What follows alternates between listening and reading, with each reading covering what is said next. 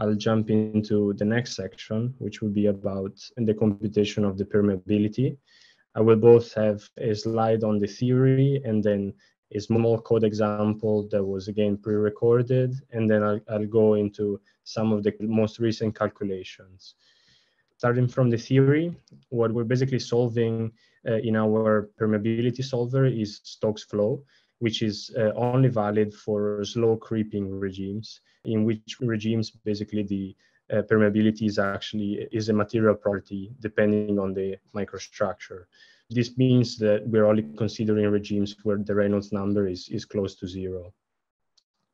There are two ways that you can approximate and solve this function and compute the permeability, basically. One way is you can impose a pressure gradient in the 3 Cartesian directions, and that way you can basically create a velocity field through your domain.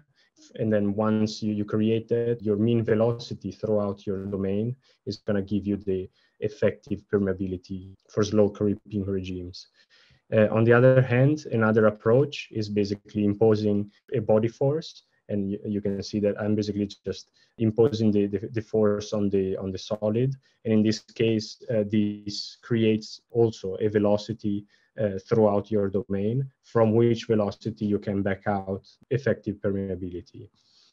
So the numerical method that we're using is a finite element scheme, which is basically based on a Q1 discretization. Q1 means that we're using first order elements in both the pressure and the velocity.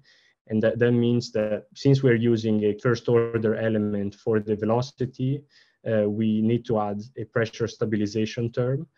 So finally, once we basically have this numerical method, this is going to give us effective permeability, the homogenized property in the 3 directions. So in this case, I'm showing the effective tensor on the left is given, every single row is going to be given by imposing a body force in the 3 directions. So X is going to give us one row of this tensor. And so without further ado, I'll play the video, which shows the brief code example that I've prepared. And then I'll go into more of the solver verification and validation that we have been running. In this tutorial, I'm going to present about one of the latest additions to the PuMA software, which is the capability of computing the permeability of workspaces. So I assume that you've already installed PuMA and are able to run just a Python project like here in PyCharm, and I've basically just prepared a small code example that I'm going to go through now. So the first step that I'm going to run is the generation of a domain that is made of artificial fibers. And I'm actually creating 2 different workspaces. The first one having completely randomly oriented fibers, and the second one having a preferential direction, basically oriented along the XY plane. So I'll run this. And actually something else that I want to mention is that I set up so that the runs are repeatable, and you can do that by setting the random seed in PuMA. So the first thing that it's going to output is a plot of the 2 workspaces. It's basically just 100 cube domains. And as you can see on the left, the fibers are completely random. And on the right, instead, they are oriented with the XY plane. So something else I wanted to also briefly mention is that PuMA basically relies on a 3D rendering dependency called PyVista, which I'm currently importing directly here together with NumPy. And this allows us to create more complex plots, such as the ones here, where I'm subplotting 2 different domains. So without further ado, I'm going to close this figure, and the compute permeability function is going to run on these 2 workspaces. The compute permeability takes a few inputs. The first one is just the workspace. The second one is a cutoff for identifying the solid phase. And in this case, it's from 1 to the maximum of the workspace, which is basically the highest ID for the fibers. And then In this case, I'm using a solver called minres and using a tolerance of e to the -7. So now the solver is going to run and compute the effective permeability for both the workspaces by running simulations in the 3 Cartesian directions. And what it's going to give us is basically a velocity and pressure field for the 3 directions, as well as the K effective, which is the effective permeability tensor.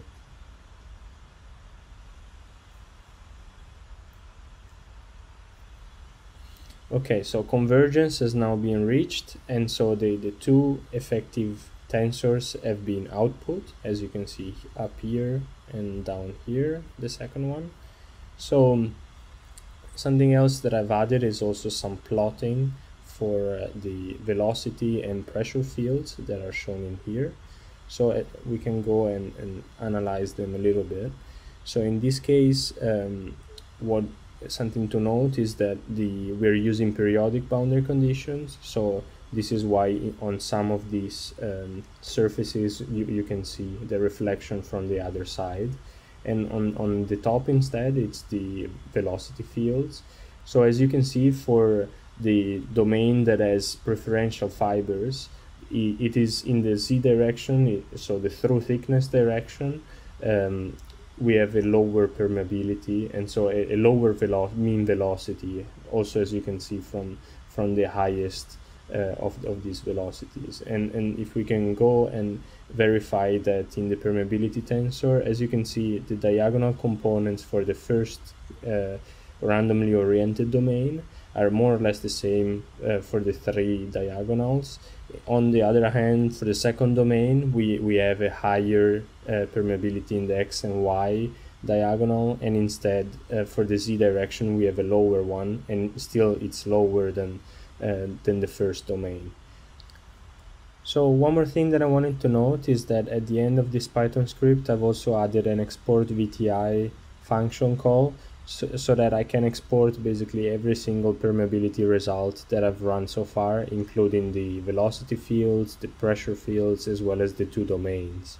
So if I now go and, as you can see, it has exported a VTI file inside my downloads, and I can now drag it and drop it inside ParaView. And there it goes, apply, and now I can basically show the same results as I did earlier for example, the velocity or the pressure, etc., the workspace, etc. This concludes this tutorial. I'll see you in the next one. Okay, so I will complete the part about the permeability by talking about some of the latest verification of the solver and some early validation that we've been running. So the first verification is basically taken from this paper, which is by the folks from UFF, again, the university in Brazil, with which I've been collaborating with, and they wrote this very nice paper explaining their implementation, from which the current one in pumapy is based on theirs. So something that they used in their paper is an analytical solution for a domain of packed cylinders, like the one shown here. In this case, we're just going to take basically a unit cell by cropping this domain, just the repeating part of this domain.